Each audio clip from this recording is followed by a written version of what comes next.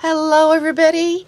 I hope you're having a fabulous day. I'm Leanne and I'm a multimedia book artist and I'm here to share with you my latest book. I'm excited about it. It is a 4x6 book. There's a spine. It's a little over an inch, I believe. And here's the cover.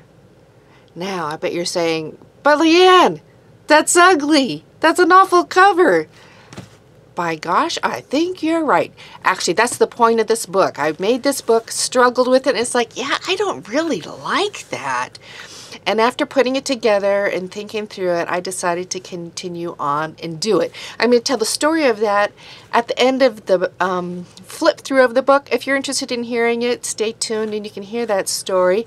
If you want to just see the flip through of the inside, which is adorable, go ahead and join me on that. So, let's go. Here's my book. On the front I have But Loved, and there's this sweet little girl. So this book does have a pink type feel to it, which I love. I love my pinks. It says But right there. Put a little glitter. The glitter reminds me of Dorothy, Wizard of Oz. Okay, so I did a little bit of stamping and stenciling and things in here. And so the book just carries through that theme. It's coffee dyed paper. So you get that feel from different coffee dyed in different stamps. It was fun just going through this book and finding different stamps to put in place. Let me even go a little bit closer. There we go. Just finding different stamps because I wanted the stamping to do the work instead of getting the bulk from other things. I do and will be actually writing in this book, so I wanted plenty of space to just write. I love using the embossed folders, just kind of putting them through my machine and then cutting them out as tags or however I'm going to use them. Now this front actually is an embossed folder. That's what brought on this ugliness. The folder is awesome, but you know, here's a little sticker. I'm not a big sticker gal in my books, but you know, I might just kind of venture out and try a little bit more. I love this stamp. I did a fussy cut of it. More things. So you're going to see kind of a continuing type of thing. I've got the washi tape, lace, ribbon, some just to carry the theme and the feel throughout the book. I've got some netting, so I have different things for tags. This is what I made just recently. I took a magazine and did this distressing on it to make it look like an aged, a little bit more muted type piece. Love doing that. I'll put the link up for that in case you want to try it. It's amazing. I have some fun stamps, and you know, I just don't use them very often, so it was really nice going through and figuring out what to use in here, and I think I'm going to use them more often. Love this gal. That's a Tim Holtz stamp. I love the little birdie up there. Bees. Bees are always fun, aren't they? There's another one of those distressed flowers that I told you about. It's a great, easy technique. I like using this one. I use a lot of acrylic ink rather than the Tim Holtz Distress ink in it. And I liked that too. I think I'm going to do that more often. Actually, a lot of things in here I think I'm actually going to incorporate more often in my books.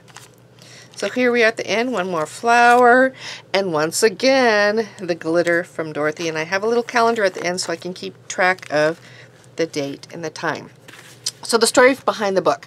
So I'm making this book and I'm really like, I don't really like it. And you know, if you can see right here, I actually had other things and I just ripped them off. I didn't even bother trying to cover it. I left that scarred, distressed look there.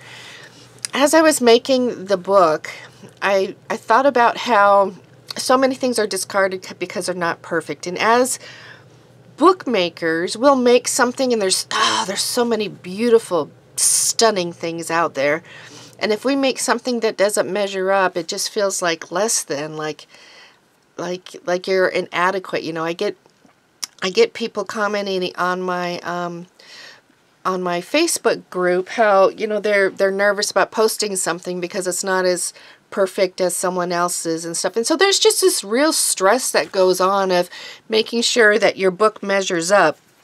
And so I thought, no, I'm not going to just discard this. I'm going to change my attitude about it, and I'm going to find the good in it. So this cover is ugly. I felt awful about it.